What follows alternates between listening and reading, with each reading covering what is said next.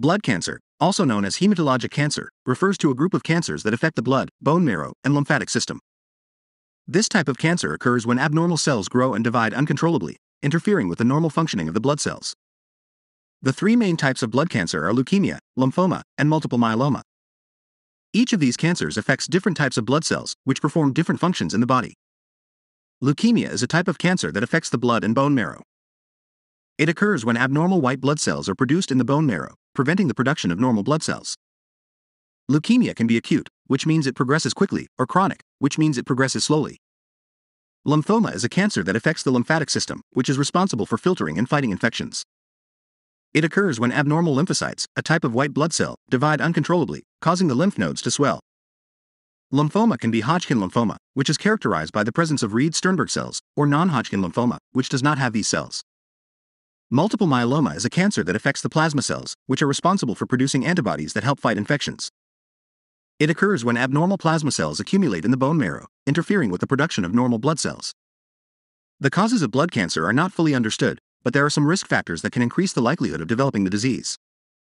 These include exposure to radiation or certain chemicals, a weakened immune system, certain genetic conditions, and certain viruses, such as the human T-cell lymphotropic virus. The symptoms of blood cancer can vary depending on the type of cancer and the stage of the disease. Common symptoms of blood cancer include fatigue, weakness, unexplained weight loss, fever, night sweats, swollen lymph nodes, and frequent infections. In some cases, blood cancer may not cause any symptoms until it has progressed to an advanced stage. Diagnosing blood cancer usually involves a combination of tests, including blood tests, bone marrow biopsies, and imaging tests such as CT scans or PET scans. Once a diagnosis is made, treatment options may include chemotherapy, radiation therapy, stem cell transplantation, or targeted therapy, which uses drugs that target specific proteins or genes in cancer cells.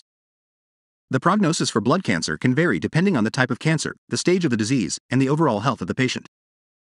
Some types of blood cancer, such as acute lymphoblastic leukemia, can be cured with treatment, while other types, such as multiple myeloma, may be managed but not cured.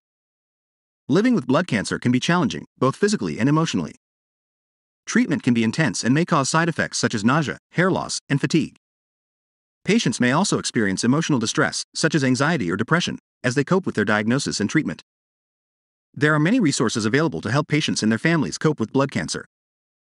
Support groups, counseling, and educational resources can provide information and emotional support to help patients and their loved ones manage the challenges of living with cancer. In conclusion, blood cancer is a complex and challenging disease that affects the blood, bone marrow, and lymphatic system. Although the causes of blood cancer are not fully understood, there are some risk factors that can increase the likelihood of developing the disease. Treatment options for blood cancer can be intense and may cause side effects, but there are many resources available to help patients and their families cope with the challenges of living with this disease. By working closely with their healthcare team and utilizing the support available, patients with blood cancer can manage their symptoms and improve their quality of life.